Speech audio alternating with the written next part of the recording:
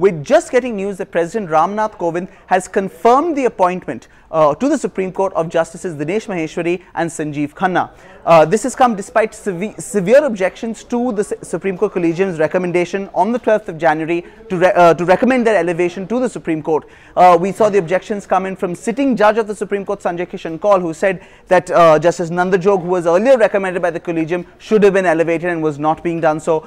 There were objections from former Delhi High Court Judge Kailash Gambhir, and even the Bar Council of India was actually going forward to the Collegium with a strong representation against this. All these objections have been ignored by the President, and their elevation will be has now been confirmed. The date of their oath taking has not yet been confirmed.